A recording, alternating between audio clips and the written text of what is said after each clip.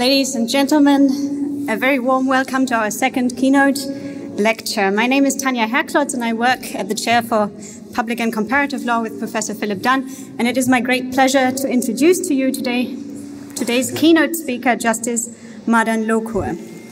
Justice Lokur is a former judge of the Supreme Court of India who served in the Supreme Court from June 2012 until his retirement in 2018. Before being elevated to the Indian Supreme Court, Justice Madan Lokur was a judge in the Delhi High Court, and he served as a Chief Justice of the Delhi High Court, the Andhra Pradesh High Court, and the Guwahati High Court. The Indian Supreme Court, as many of you will know, is famous in comparative constitutional law and law and development for its activist standpoint on questions particularly of social and economic rights. And in his long and illustrious career at the court, Justice Lokur has played a significant role in putting the court's jurisprudence on constitutional law and development on the world's map. Justice Lokur was part of several historic decisions of the Supreme Court that have been discussed internationally. These decisions include the National Judicial Appointment case, where the court struck down an amendment to the process of judicial appointments, which allowed for executive interference and compromised judicial independence. He was also part of the coal case, in which the court struck down the allocation of coal blocks by the state for coal mining, and it evolved a standard for judicial review in cases of corruption. Further, he was part of a case where the court ordered the prosecution of those responsible for extrajudicial killings in the state of Manipur. And he was part of the independent thought case, where the court held that the exception of marital rape, not being a crime in India's rape law, could not apply to minor wives. Significantly, and this is particularly interesting from a law and development angle, Justice Lokur also headed the social justice bench of the Supreme Court. This is a bench dedicated specifically to hearing public interest litigation cases, meaning cases that are filed by individuals and organizations in the public interest to bring to light instances of legislative or executive inaction, often in response to social and economic rights. On the bench, Justice Lokur dealt with issues relating to farmers and the right to food in states hit by drought, the rights of children, especially in issues relating to social justice, the rights of women and senior citizens, and the protection of the environment. In these cases, he made an effort to engage in a conversation and dialogue with the legislature and the executive to understand how the judiciary can act as a catalyst in realizing people's socio-economic rights. Justice Lokur's unique approach to the bench was seen as reasonable yet highly effective in improving the situation of the people at large.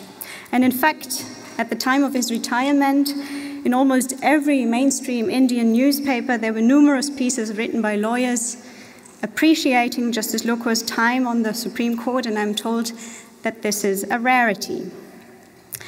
Justice Lokur also helped the cause of access to justice and judicial administration. He served as the head of the Supreme Court's E-Committee, that is responsible for the computerization of courts all over India, as well as tracking judicial delays.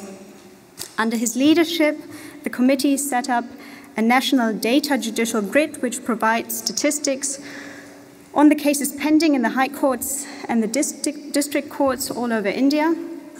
And Justice Lokur also ensured that the E-Committee developed mobile applications for litigants to easily access information related to court services. He also chaired the Supreme Court Legal Services Committee, which offers free legal aid services to citizens, and he was a member of the Supreme Court's Juvenile Justice Committee. Subsequent to his retirement, Justice Lokur continues to engage with issues related to access to justice and social rights in India, while also serving as a justice on the Supreme Court of Fiji. Justice Lokur's keynote address, entitled Social Justice, a Vehicle for Transformative Constitutionalism, will engage with the experience of the Indian judiciary in enforcing social and economic rights. And please join me in welcoming our keynote speaker, Justice Lokur.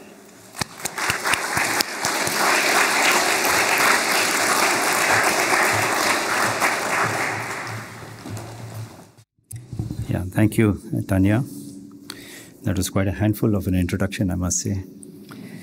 And thank you, Professor Philip Dan, for giving me this opportunity of being able to share some thoughts on social justice litigation in India as being a vehicle for transformative constitutionalism. I have divided my keynote into 5 sections. The first section is a very brief introduction, starting from the 1950s when our Constitution was enacted. The second section is the beginning of social justice litigation. Certain events had happened in the 1980s, which are of great significance.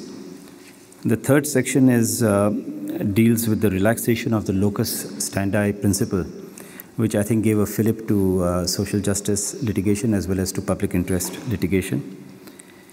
In the fourth section, I would like to discuss a few cases that I had dealt with and the impact that they have had. And the final fifth section will be some of the lessons that have been learned from this litigation that has been going on for quite some time now. So first, the very brief introduction. We got our independence, India got its independence in 1947. At that time, we had the British rule for more than 90 years, directly under the Queen and the King of England, prior to that under the East India Company. And we had something like 500 princely states in different parts of India. And they all had to come together to form one union of India.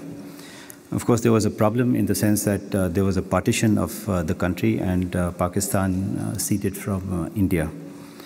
But at the time when the Constitution was being debated in the Constituent Assembly, the framers of the Constitution were of the view that given the historical background of colonial rule and so on, we must give considerable importance to social justice. In fact, we must give considerable importance to justice as a concept. So the preamble to the Constitution of India recognizes justice, that is social justice, economic justice, and political justice. This was really the main theme of the Constitution. And soon after independence, when the Supreme Court came into existence in 1950, the concept of social justice was given a somewhat narrow meaning because of the history of India being a colonial state. And social justice was given also a very narrow meaning. And because of the development imperatives, social justice was actually tied up with the rights of workers. So the first few judgments that you get in India in the 1950s and 1960s, which talk about social justice, they deal with the rights of workers, keeping in mind the industrialization of India. So this, like I said, was a very narrow sort of a concept. And it took some time for the Supreme Court to realize that social justice is something far broader than only workers' rights. And then we come to the second section, which is sometime in the 1980s. There were two incidents that happened which were very, very disturbing. The first was an incident pertaining to a protective home in the city of Agra, which is famous for the Taj Mahal. Two professors of law from Delhi University had visited the protective home, and they found that the condition of the women who were staying over there, destitute women, was abominable in the sense that, there was no question of any hygiene, no sanitation, food was just about tolerable. The living conditions were horrible. And Article 21 of the Constitution of India, which talks about the right to life, they felt was being violated in the sense that, of course, these women were living, but they were not living like human beings. They were not living the life of a dignity. So they petitioned the Supreme Court and said that, what is this going on in this protective home? And the Supreme Court decided to take it up and passed a series of directions, not only with regard to the protective home in Agra, but with regard to several protective homes in different parts of the country. And during my research, I found that the case is actually still pending. It started in the 1980s, early 1980s, 81, 82, and it is still pending. So it's an ongoing, sort of a exercise that the Supreme Court has undertaken to ensure that women in protective homes are given a life of dignity. That was one incident. The second incident was perhaps even worse, in the sense that there were some persons who were accused of having committed crimes. And the people in that area, in collusion with the police, actually pierced the eyes of these accused persons with needles and with spokes from the wheel of a cycle, and then put acid in the eyes. So this happened in a town called Bhagalpur, and the case is known as the Bhagalpur blindings case. Again, the question of Article 21 came up, that, first of all, justice must be given to these people. Secondly, can they live a life of dignity if they are being treated in this manner, where, just because they happen to be accused of an offense, the police and the villagers over there, start putting acid into their eyes. So again, the Supreme Court took up this case.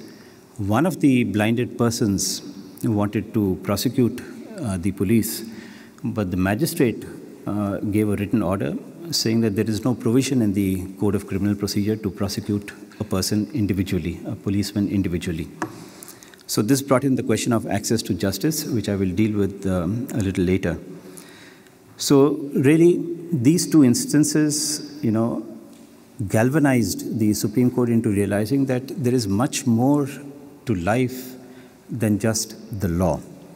And in both these cases, one of the things was taking note of the fact that something wrong was happening, something illegal, something unconstitutional, something violating the right to life was happening. But in addition to that, how about rehabilitating these people? So in the protective homes case, they set about passing directions so that the women could be rehabilitated. And like I said, the case is still pending, and rehabilitation efforts are going on in different parts of the country. With regard to the Bhagalpur blindings, the court gave a direction that they should be given medical assistance, and the state will have to pay for the medical assistance. So this was really the broad outline of the directions that was given by the Supreme Court.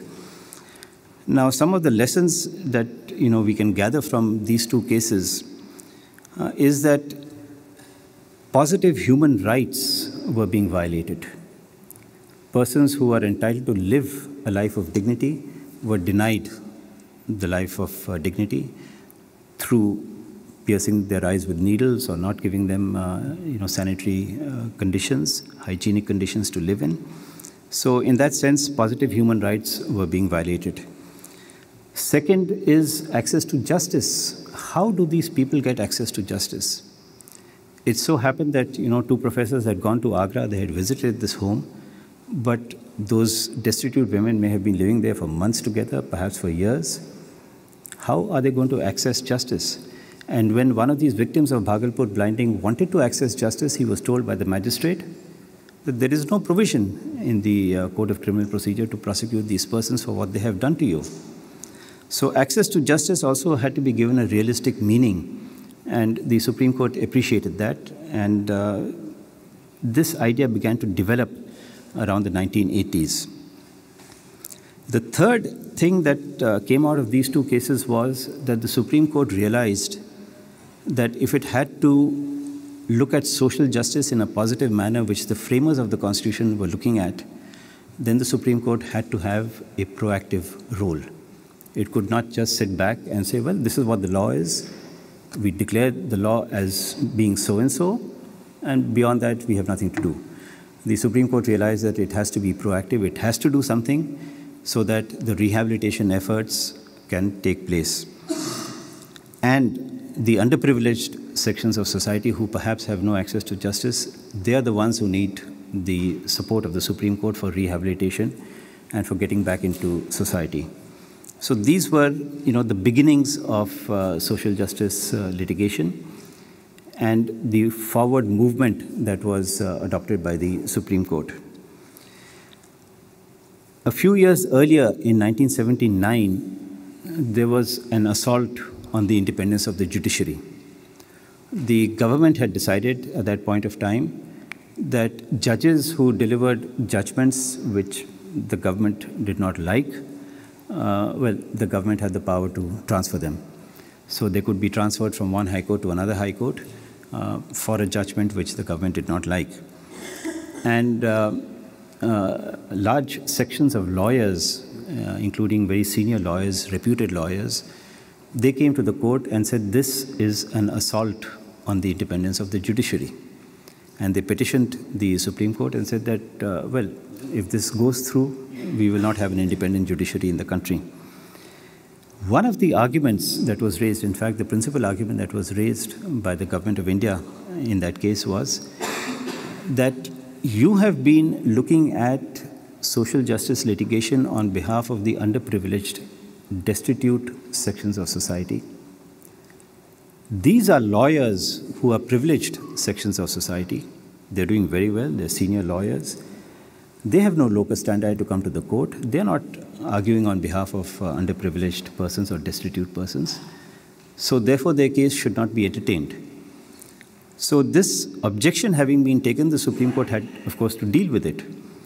And in dealing with that, the Supreme Court said that when we are talking about social justice litigation, when we are talking about public interest litigation, it cannot be narrowed down only to those who are underprivileged or those who are destitute or those who are in the margins of society. We are doing it for society, and the society includes persons who may be in a position of privilege. So why can we not entertain a petition that has been filed by persons who are in a privileged position on behalf of persons who are destitute or underprivileged? And in this particular case, where there's an assault on the independence of the judiciary, which is going to affect the entire country. So the argument given by the government of India of locus standi was rejected. Now this, in my view, had a very major impact on social justice litigation and on socio-economic litigation. We had two cases coming up soon after that. One related to bonded labor. Now, bonded labor is when a person is unable to pay his debts for whatever reason. I mean, obviously a poor person who has borrowed money from a money lender, unable to pay the debts because of some calamity in the family. It could be because of failure of the crops. It could be for a variety of reasons, sickness and so on and so forth. So the money lender says that somebody wants wants you to work for him. So how about working for him? So this person has to go and work for that person. His family has to go and work for that person because they have to get out of that debt. And there were instances of a couple of generations being a part of bonded labor. This was before independence. It continued after independence in 1947. And Article 23 of the Constitution of India prohibited bonded labor. They said that there cannot be bonded labor, there cannot be untouchability, and this is abolished. A law was passed by Parliament abolishing bonded labor. But notwithstanding this, bonded labor continued. So an NGO filed a petition. This was among the first few petitions filed by any NGO in the country. An NGO filed a petition saying that, bonded labor is going on right under your nose in a district pretty close to Delhi, where the Supreme Court is located. How about doing something about it? So the Supreme Court took up that matter. Again, it overruled the objection about locus standi. It looked into the matter and said that the Constitution has declared that there cannot be any bonded labor. So all the bonded labor over here are hereby declared as free. So the impact of this, some say that something like 30,000 bonded laborers were freed. Some say 50,000 were freed. But the reality is that, of course, they were freed, but they were still very poor.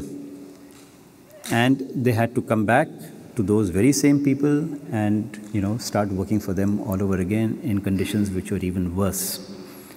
So really, this intervention by the Supreme Court, to an extent, helped some of the bonded labor, but did not help some others, put them perhaps in a worse position.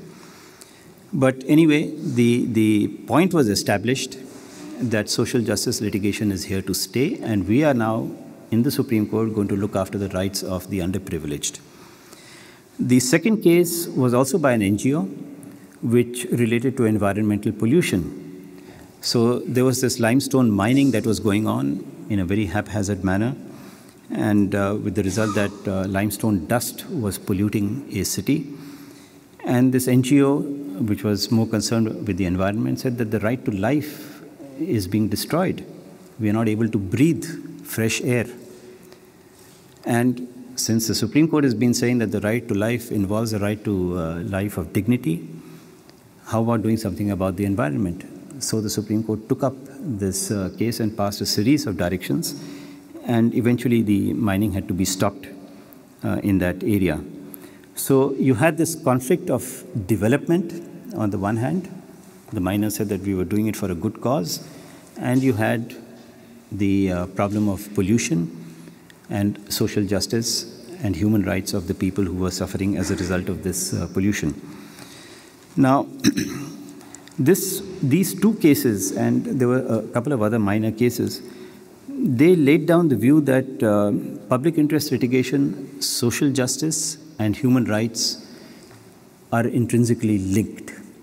And while you may talk about development, you have to talk about development keeping social justice in mind. You have to talk about development keeping human rights in mind.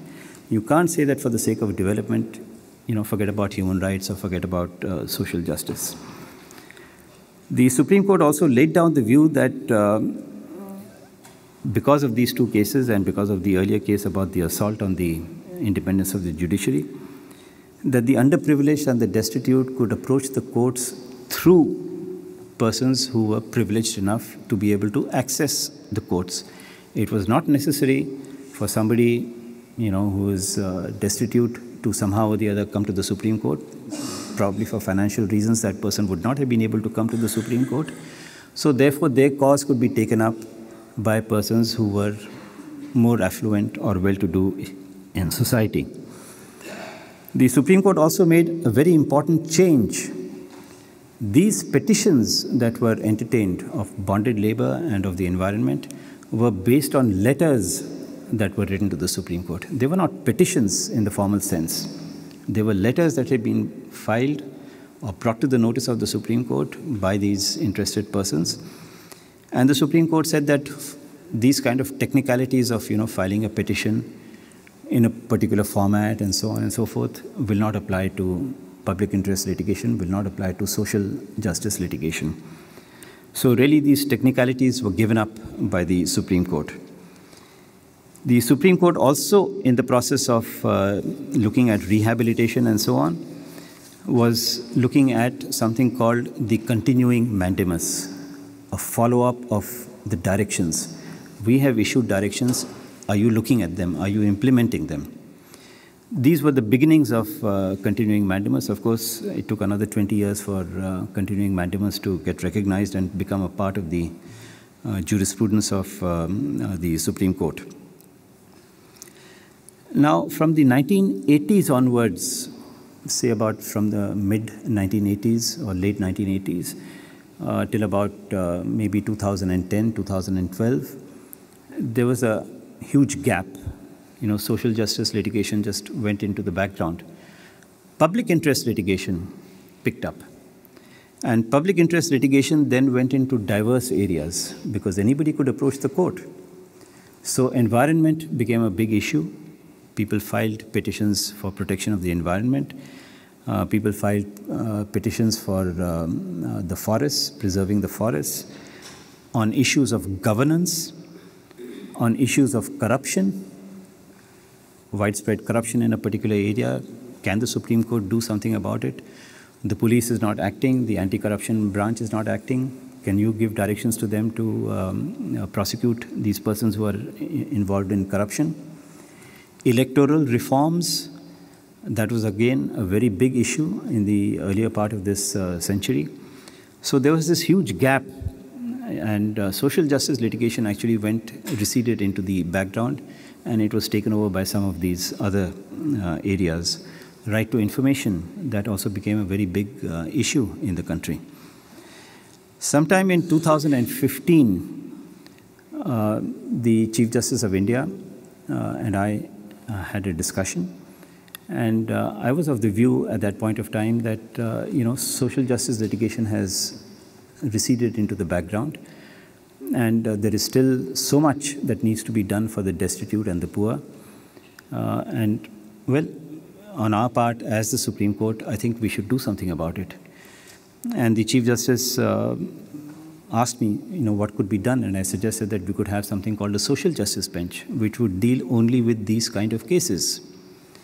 The Chief Justice agreed, and he requested me to preside over that bench and look at social justice issues vis-a-vis development and see what can be done about it. So in 2015, the social justice bench was set up by the Chief Justice. And there were so many cases that were pending. For years together they were pending, not being taken up. And they had a very large number of issues that were being raised. So one of the problems that was being faced was that how do you identify all the issues? If there are 20 or 30 cases pending, you have to go through each one of those, identify the issues, find out what is the progress, what are the directions given by the Supreme Court. Have those directions been complied with? If not, why not? What can be done to ensure compliance? Is it that the bureaucracy is being lethargic? Is it that the bureaucracy is not interested? What is the reason?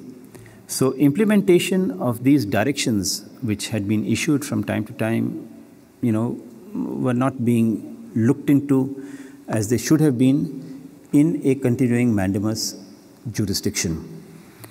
So these were some of the problems, that were being faced by the social justice bench in the initial year or so. How to implement the socio-economic rights of the underprivileged and those who are in the margins of society. Now, I would like to deal with, a few cases that we had before us, which raised some of these issues. One of them is a case called Sampurna Behura. She was a journalist. She is a journalist. And her concern was that of the rights of the child. 40% of the population of India below the age of 18 years, which is, I think, more than the population of many countries, something like 500 million children we have below the age of 18 years.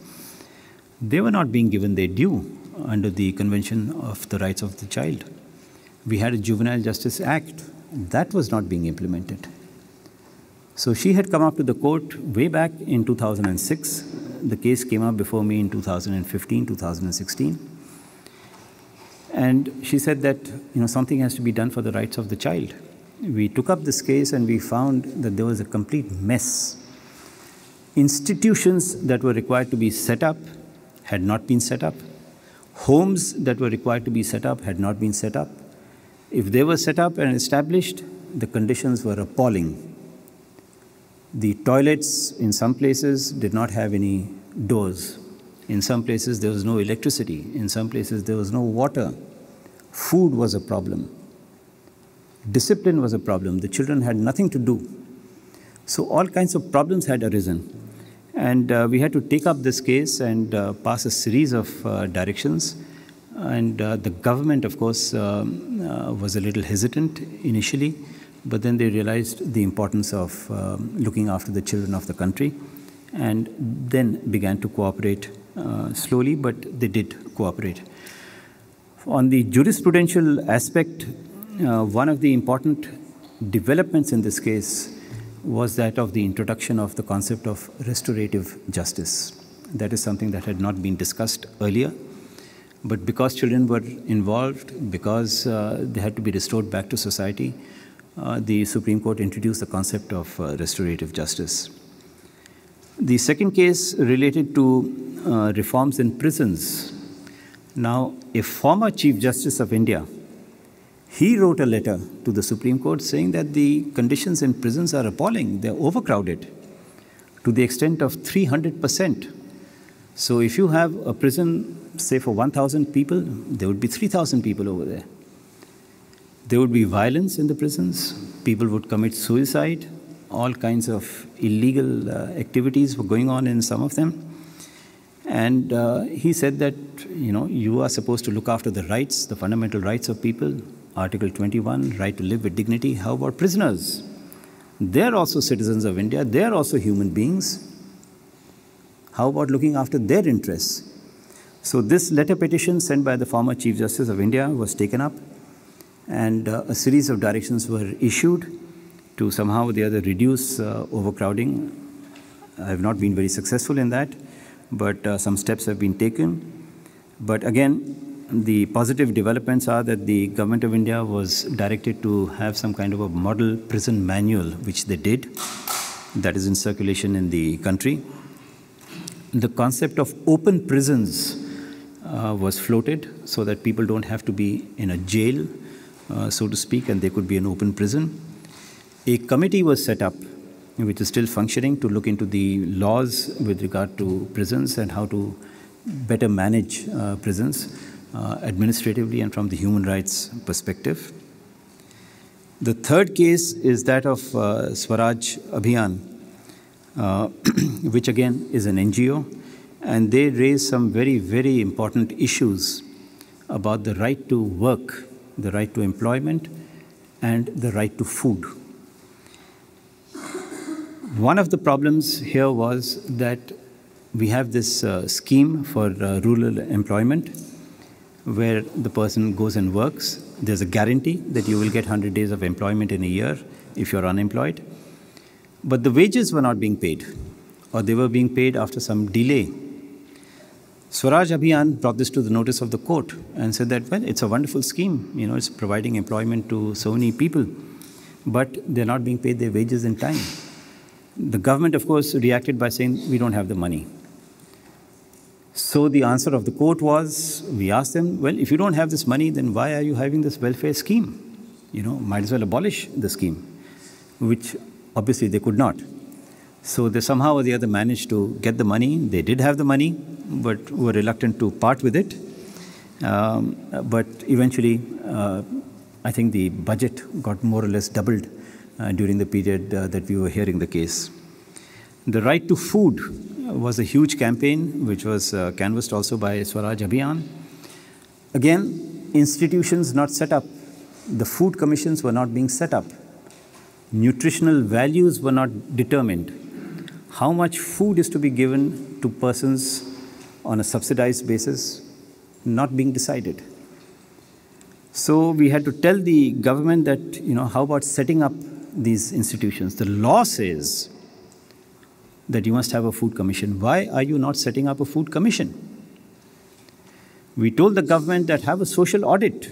This was again a contribution made by the social justice bench. You have social audits. Find out what is wrong, where is it wrong, and how can you rectify it?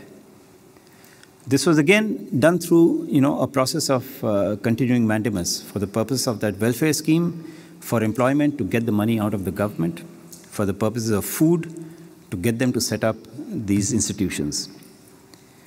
Building and other construction workers was another scandalous case, so to say. Very poor people were involved in building houses, infrastructure, multi-storied buildings, and so on. In a sense, they were being exploited. The law said that anybody who is carrying on a construction of a particular size will have to pay a cess to the government. The official figures indicated that something like $300 million had been collected over the years, but not passed on to these workers. Those are the official figures. In my estimate, probably the unofficial figures would be double that amount, maybe much more, if you take corruption of the authorities into account. Migrant labor was the worst hit. They're too poor to afford a house. So they have to go from place to place to look for, some job in some construction site. They were not even known to the government. We tried to tell the government to do something about it. They came out with a system of identity cards, not implemented. The problem was so huge that even now, the government is unable to tackle that problem. And we are talking about huge amounts of money. Child brides, which is something that Tanja had mentioned about. We have this in some parts of the country, children getting married. And an NGO came up to the court and said, well, a child bride, if she has sexual intercourse with her husband, it amounts to rape. The Indian Penal Code said that if you have sexual intercourse with your wife who is above the age of 15, well, it's not rape. Now, this was challenged by an organization called Independent Thought. The argument was that you have a law called the Juvenile Justice Act, which is supposed to protect children. You have the Convention on the Rights of the Child. You have a law on prohibition of child sexual abuse. That's an offense. If you look at the entire legal structure, you will realize that if a husband has sexual intercourse with his wife who is above the age of 15, it would amount to rape. We got very good assistance, I must say, from the lawyers in this case. We looked at the Indian Penal Code, we looked at the various laws, we looked at the issue of child brides. South Asia has the maximum number of child brides, and in South Asia, India has the maximum number of child brides. And we looked into this problem and we concluded that it would amount to rape.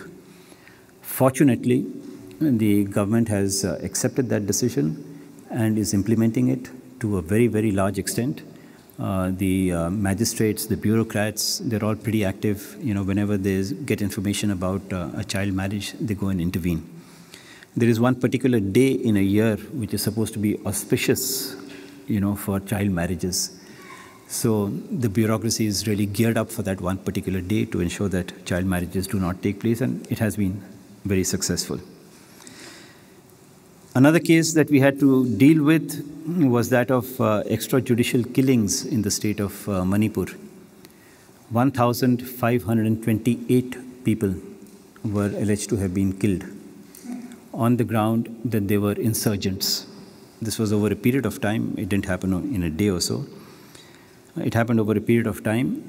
The defense of the paramilitary forces was that these people are insurgents, they attacked us, and we fired in self-defense. And we had no option but to, kill them, otherwise we would have got killed. We sent some test cases to a former judge of the Supreme Court to find out, what is the exact position. One of the cases dealt with a child of 12 years of age who had been shot in the back. So we asked the government that how could a child of 12 years be an insurgent, number one. Number two, how could he be firing at you? I mean, he was trying to run away. He got shot in the back. So there's obviously something strange in your argument.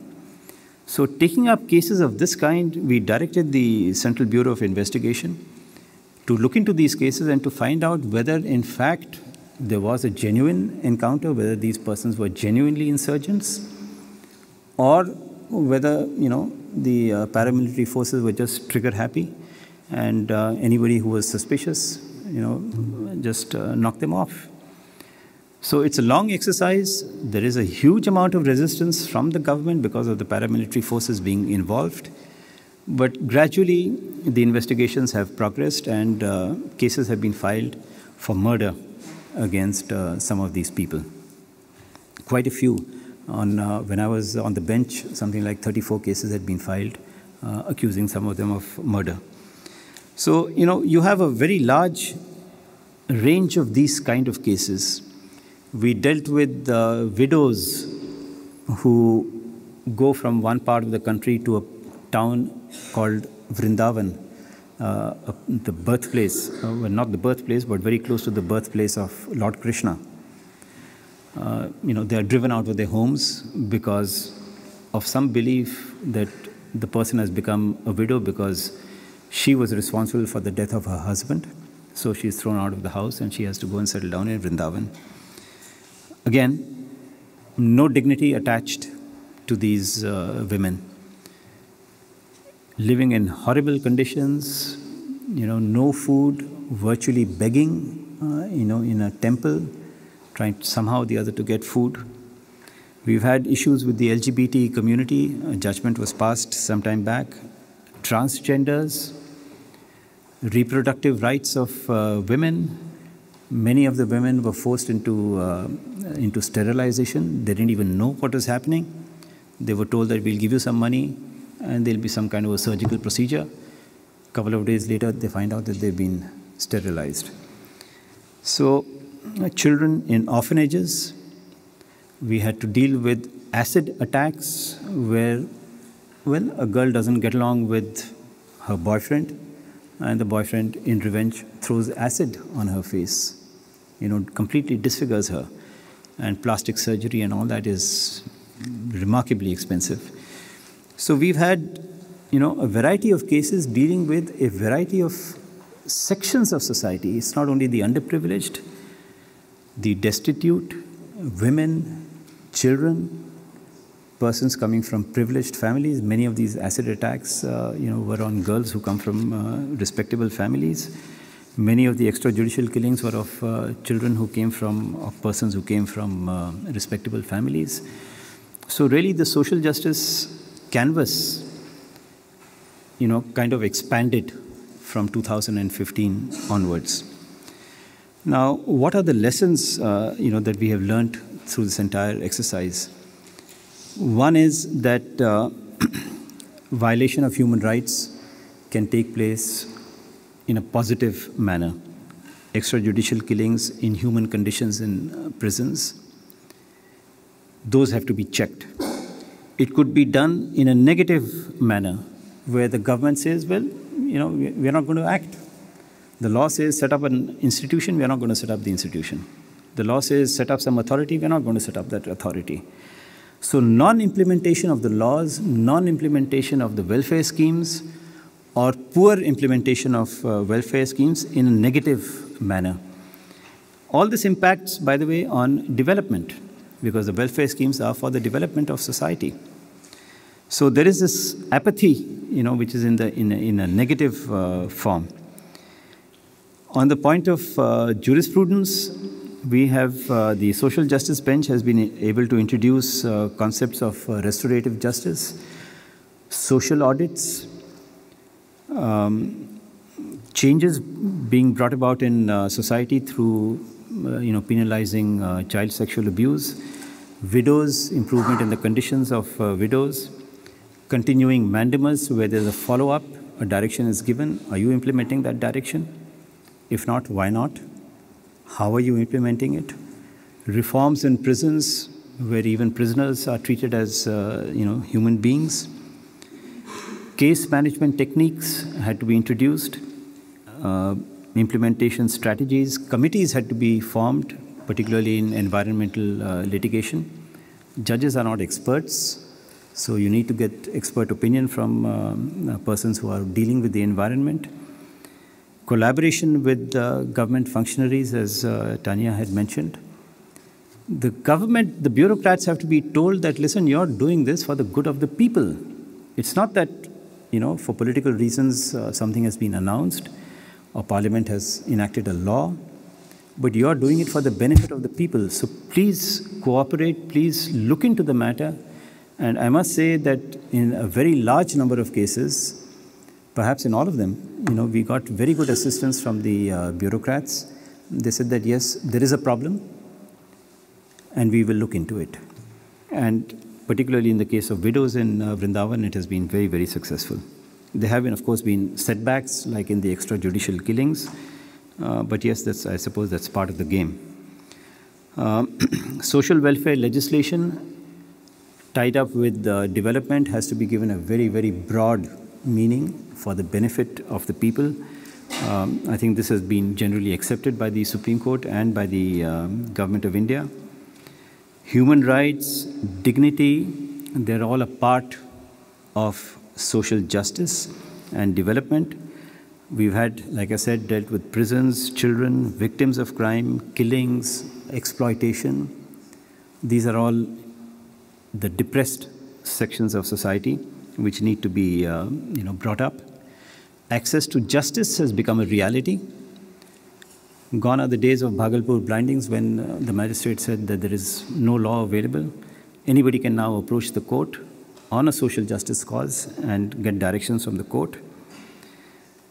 The executive was told, the legislature was told that if you don't enact a law or if you don't implement a law, the judiciary is not going to sit back.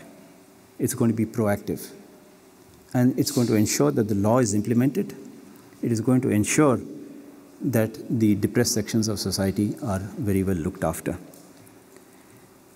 Finally, I believe that the law can be used, the courts can be used, and the law can be used, the existing law can be used for the benefit of the people under the umbrella of Article 21 of the Constitution, which is the right to life. We have given the right to life a very, very broad meaning. Commonly, it is said that life does not mean animal existence. It's much more than animal existence. And I think the Supreme Court has realized that. The government has also, I think, realized that. So through this process, social justice, which was the aim of the framers of the Constitution, and development have been tied up. And, I think we are marching forward. Hopefully, things will change in the near future. Thank you very much.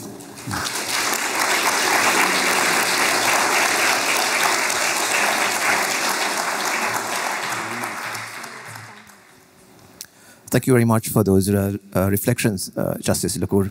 I've heard you speak a few times, and each time I take away something different. My name is Mario Gomez. I'm with a think tank in Sri Lanka. I have two questions for you. Yesterday, the question of legal transplants came up briefly in the plenary. And in a context in which public interest litigation and strategic litigation has grown worldwide, in a context in which constitutional litigation is now being used for economic and social rights, what impact do you think the Indian experience with social justice litigation with PIL has had in different parts of the world?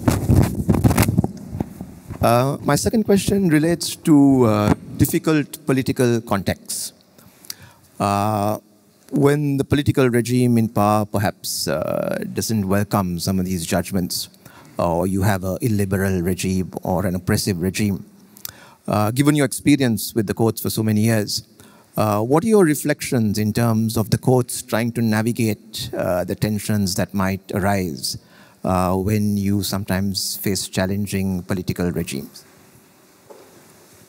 Hi, thank you. I'm from Brazil, and my question is kind of related to the second question. So, okay, I think courts have an important role, but what if courts are progressive and the people, like the political culture and the civil society, is not? And if they are conservative and the courts can lead to changes, but if the culture is not leading to this direction, what happens? How can we deal with this situation? Not only in the government, I mean, the government can be a dictatorship, can be something conservative, but the people, I mean. Maybe we can have a third question and then have time to answer. My question is very specific about the recent amendments in the Right to Information Act and how that would whittle down the social justice and public interest litigation culture in the country. Yeah, thank you.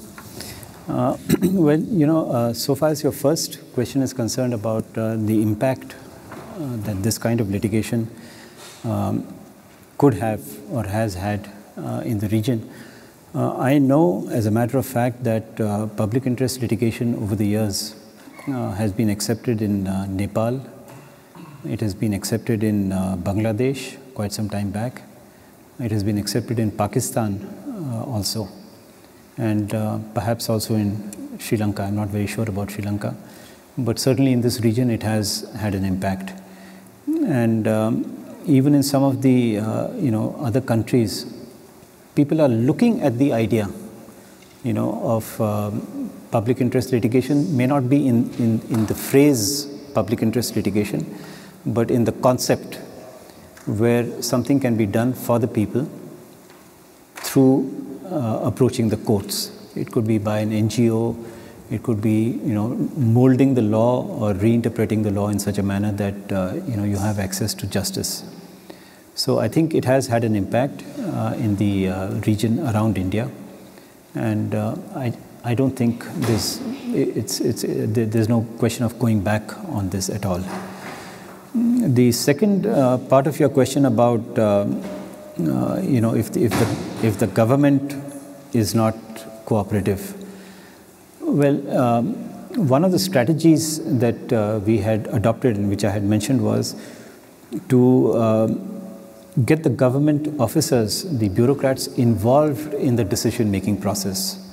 So if we felt that there was a problem and the government was not reacting in a positive manner, for example, shortage of funds, so we called the bureaucrat to the court and said that, what is the problem?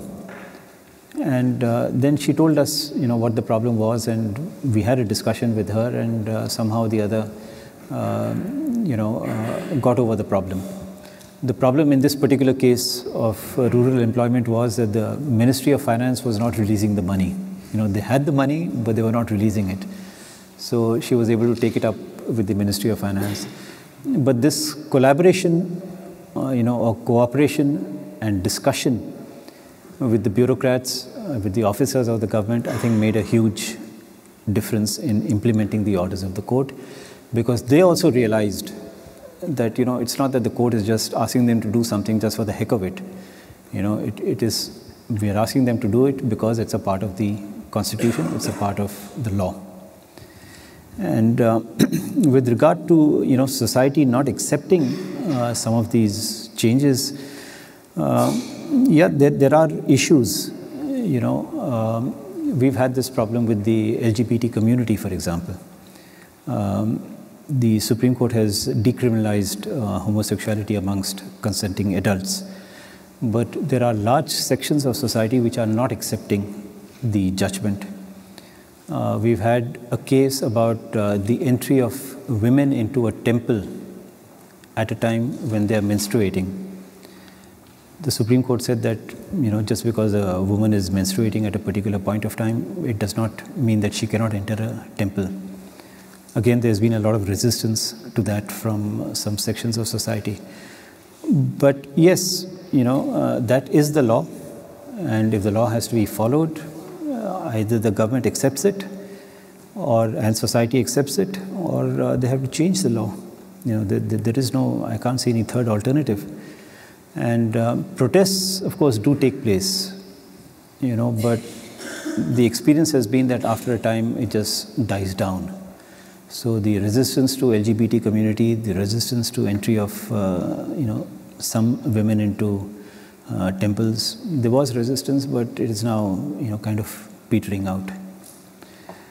With regard to your question, Prityush, about the Right to Information Act, yes, there is a dilution. How it is going to have an impact is very difficult to say. There was talk of some of the right to information activists going to the court to say that, you've made the law completely meaningless. I don't know what's going to happen to that. But I must tell you about a development that has taken place maybe just about 2 weeks ago in the state of Rajasthan, which is in the western part of India. That's where the right to information movement began. The government has digitized a whole lot of information. And they have now put it up on the internet. So actually, I can find out, if I have to go to a ration shop, I can find out how much wheat does he have, how much rice does he have, how much cooking oil does he have, all right? And I can find out on a day-to-day basis, and also find out, where that oil has gone or where that rice has gone. We've had, a very poor monsoon prior to this, and subsidies were given to farmers. Has the subsidy been given or has it not been given? Has the compensation been given? Has it not been given? If so, how much has been given? I have a ration card. I'm entitled to use that ration card in a ration shop, but I don't go there because I can afford to buy it in the open market.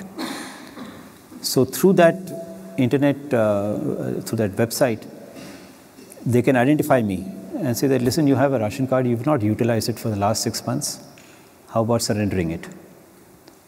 And then I will say, yeah, I have not utilized it, so I will surrender it.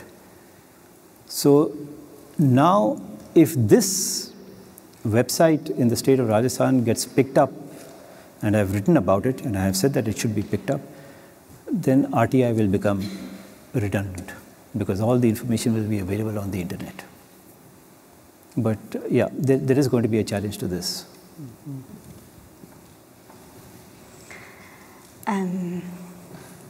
The lady in the back, and then the gentleman in the front.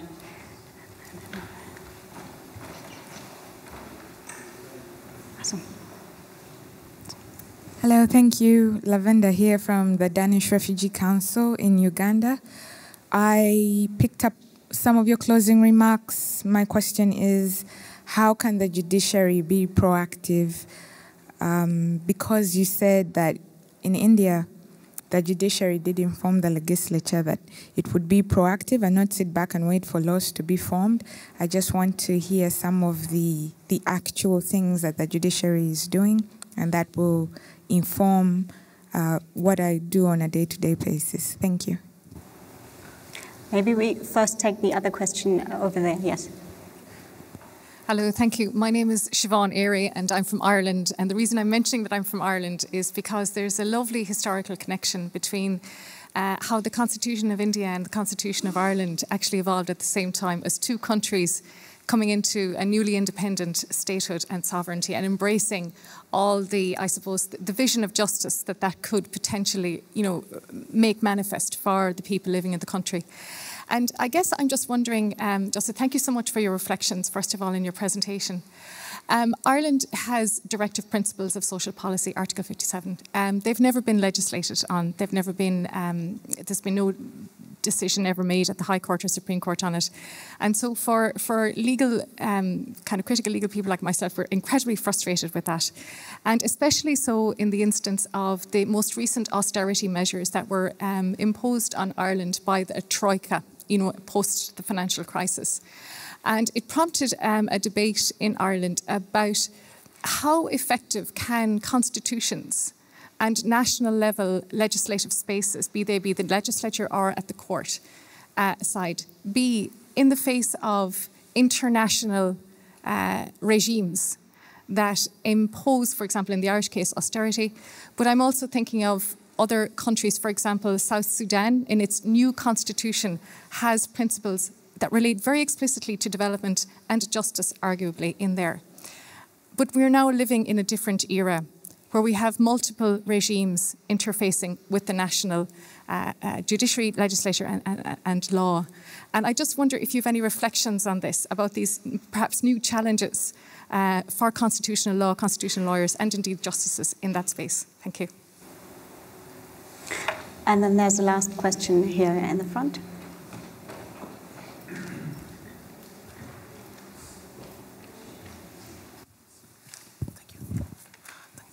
Thank you for your presentation. My name is Smith Omar from Cardiff University.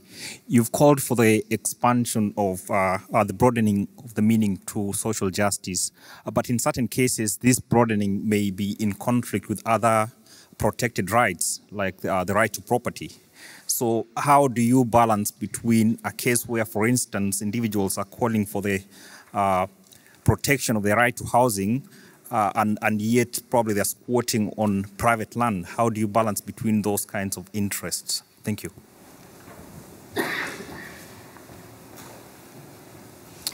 Okay. With regard to your question about the courts being proactive,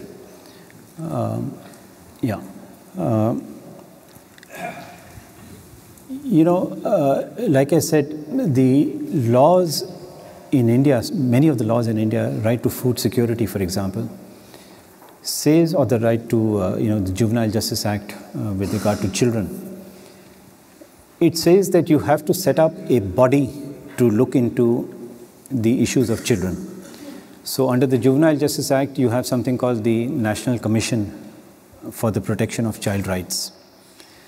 Now, the chairperson had not been appointed for 18 months, so the body was a headless body for 18 months. When we asked questions that why are you not appointing a chairperson, the government had to come out with an answer. And the result of that was that they speeded up the process, not speeded up, they hadn't even started the process, they decided to start the process and appoint the chairperson.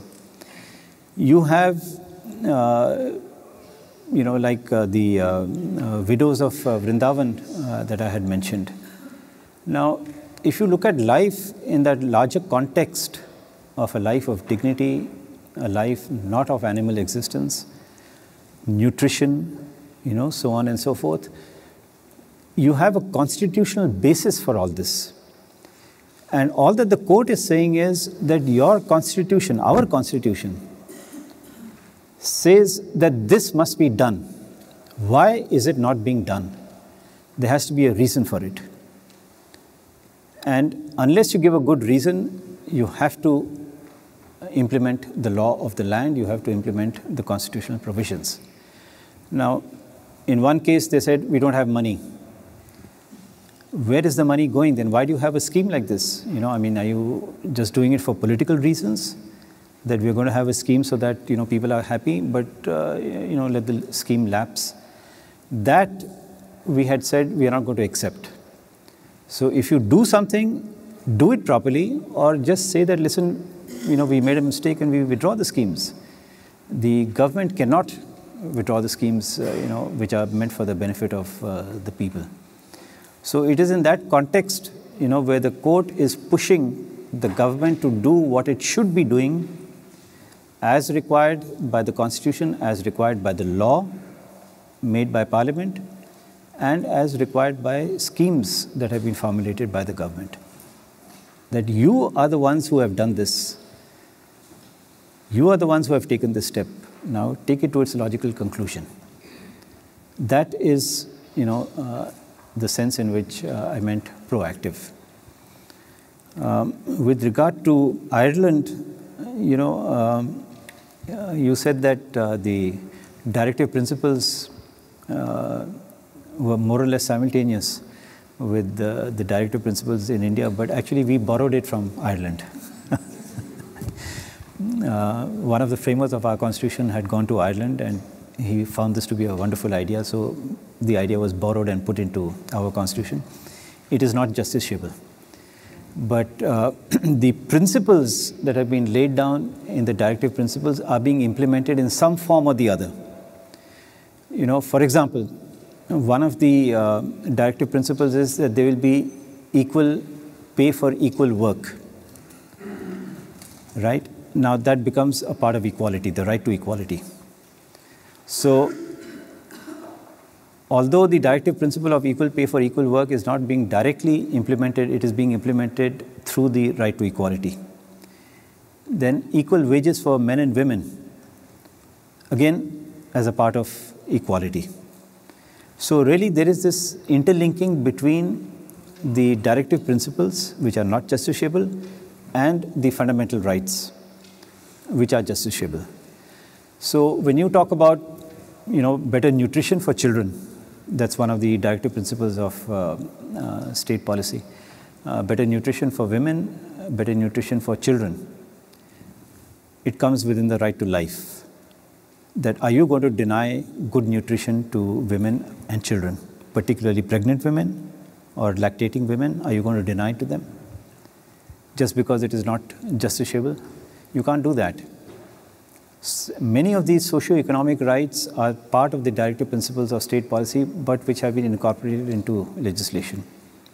So that is what is being enforced. It is the law that is being enforced. It is the fundamental rights which are being enforced. That is the linkage between the directive principles and the fundamental rights. With regard to your question about social justice being given a broad meaning and perhaps infringing on some other rights, well, frankly, I have not come across any such case in the last couple of years that I've been dealing with this. But again, housing is something that you had mentioned. So the government has a scheme, for urban housing. They say that we're going to provide housing for all over a period of time, and we're going to set up this committee, and that committee is going to ensure that there's going to be housing for all. That issue, by the way, came up in the court. And we asked the government that it's a scheme that you have formulated. It's not a formulation by the court. It's a formulation by the government. What are you doing about it? And as luck would have it, the committee that was set up had met only once, and perhaps they had tea and biscuits and went off. So we asked questions. What are you doing about it? How do you plan to do it? On the one hand, for employment, you say you have no money. How are you going to construct houses? You say that the cities in India are overcrowded. Where are you going to get the land from? So are you going to look at this scheme, welfare scheme that you have promulgated? Are you going to look at it in a positive manner or not? So the government has to give an answer. And to some extent, they have been able to provide in some places, not in the bigger cities, but in some cases they've been able to provide housing for the poor. That's also tied up with the proactive work of the Supreme Court, where you have this continuing mandamus, where you say that, listen, you are supposed to do this, you said you will do it, are you doing it? If you're not doing it, why are you not doing it? We would like to have an answer. And that was, in a sense, pushing the government to doing things. More questions? I'll go to this side of the room for now. The lady and then the gentleman in the front. Mr. Justice, thank you for your keynote. I'm Andrea. I'm an associate professor of law in Brazil. And part of my research has been developed on the human right to water. And Indian judges have been very active in the affirmation of this right. Sometimes they have affirmed it as a human right to health, sometimes as a human right to housing, to a healthy environment. Has it evolved in India to a human right to water, an autonomous one? And that's my question to you. Thank you. Water. To water, yeah. Thank you. More of a general question. My name is Adrian. I'm from Canada. I work with the International Development Research Center. You focused a lot on the challenges of implementation of judgments, and you've come back to continuing mandamus, some of the pushing of the courts. And first to say, it's very inspiring to hear you speak, because so many of these judgments in India, we take them as models on social economic rights in other countries around the world. And I guess my question would be, if you take off your lawyer's hat, your legal hat, your judicial hat, what are some things that you would think would be helpful, or you would look for as a court to come from outside to help reinforce your efforts to ensure implementation? Because it's very nice to hear and inspiring to hear that the human rights and the development sides go together, and you've spoken about the human rights side. What are some of the things that would complement in addressing the development questions that are still there, whether or not we frame it legally or not? Thank you. And there's another question here. Hello, I'm Malabika from India. My question to you is that since independence, Indian economy has witnessed enormous land acquisition, and as a result of it, almost more than 100 million people have been displaced. So has this displacement issue come before the social justice bench of the Supreme Court? Yeah. Shall we answer them first and then have a final round of questions? Shall we do that? Okay. You want to ask them now? No, you can answer them now, and then we have a final round of maybe another 2 or 3 questions. Okay.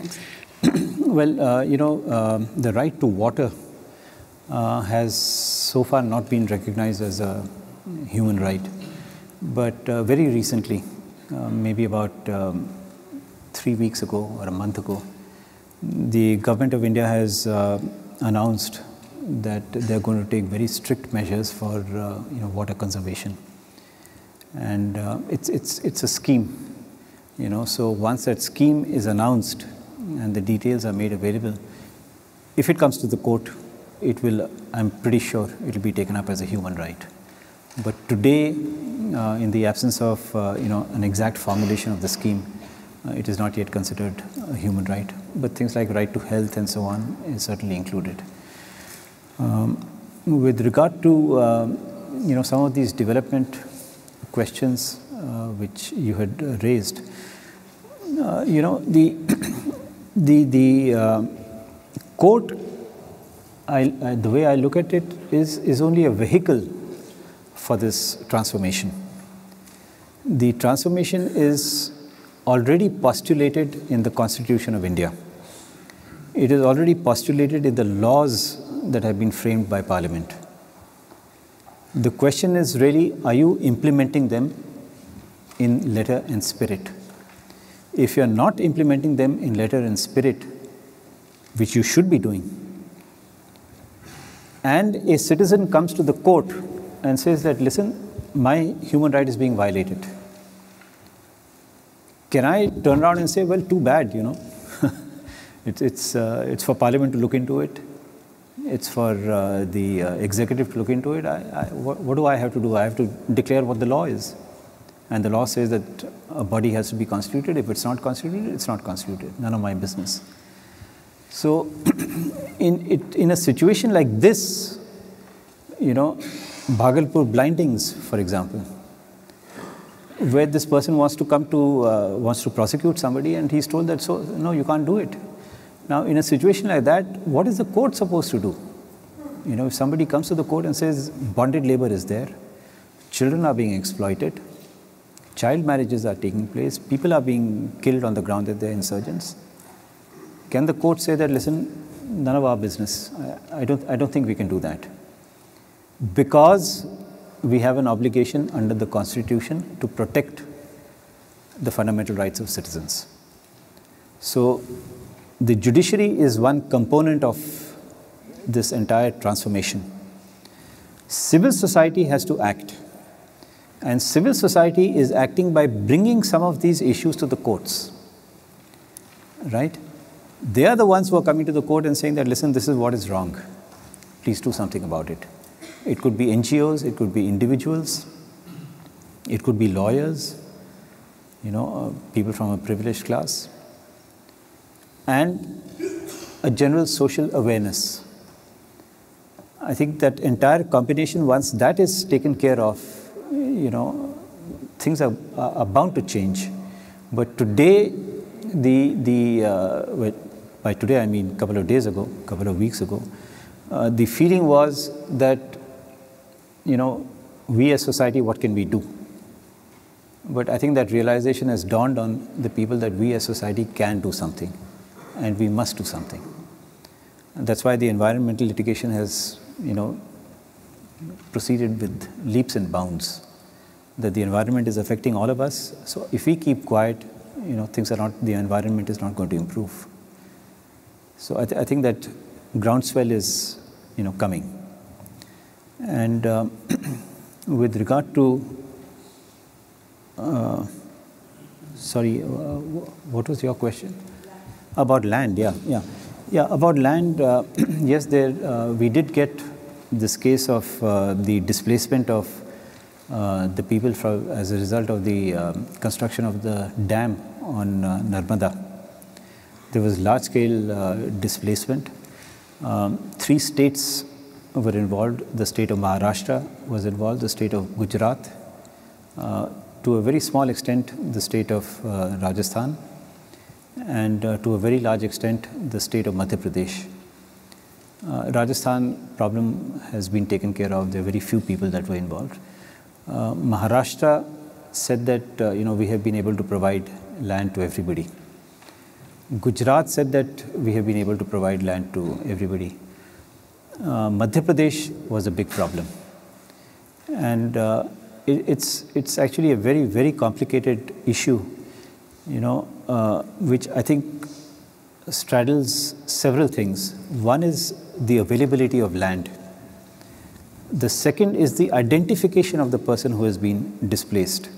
Now, this has been going on for several years, So I was displaced, but now I've got a family, I've got children, I've got grandchildren. So my requirement of land was a particular amount, but now that my family has expanded, my requirement of land is much more. Can you give me that much? The government said no. So where do you draw the line? That is one. I think a very major problem which has not been addressed, in my view, is that most of these people are villagers or tribal people. So you are dislocating a person from a particular location where he has, it's been there for generations, and you're taking them and putting them somewhere else. Can they adjust in that area? I think that is something which has not been addressed. But, we tried to get this done, but the lady who is agitating on their behalf, Medha Patkar, she felt that perhaps, being there on the ground would be far more beneficial than coming to the court. So that was not pursued in that matter. But there are a lot of challenges in land acquisition, particularly with regard to tribal people. Yeah, I think since we started a little late, we have time for a very short last round of questions. And I'm seeing one over there in the corner, and a second one in that. Yeah. Klaus Beiter, Northwest University, South Africa.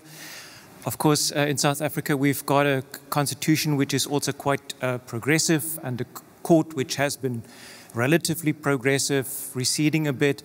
But what I see now, like 25 years after we got the Constitution, we have increasingly this debate about whether the Constitution is satisfactory, because a large population gets increasingly impatient with rights not being delivered. And so there's a question, there's the whole debate of decolonizing, and also the argument that the Constitution perhaps itself, especially with its protection of property, is actually still a colonial product, no matter how progressive or social it actually is.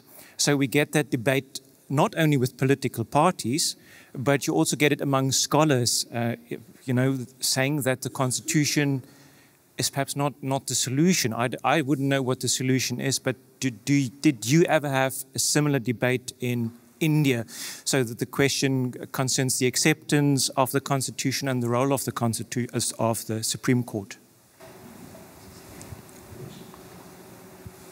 Siddharth D'Souza, Humboldt University. Justice Lokur, my question was with respect to how the social justice bench came to be, and how you had this conversation with the Chief Justice. And since, at least in the last 5 years, it seems that as Chief Justices change, there are social justice benches or there are not.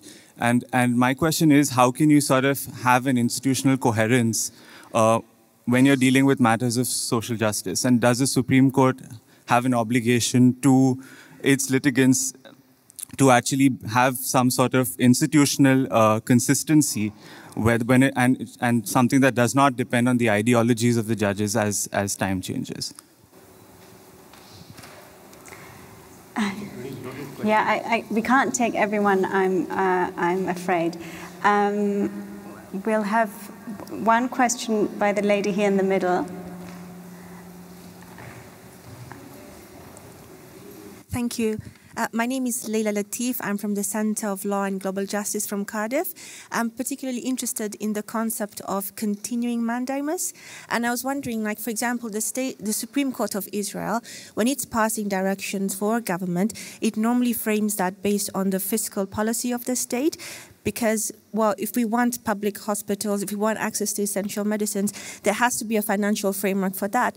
And because of budget deficits, most governments are not able to, implement progressive realization of the right to health. So does the continuous mandamus within the Indian jurisprudence also look to subject fiscal responsibility for the government in implementing that? And finally, this interplay between social justice and cultural relativism.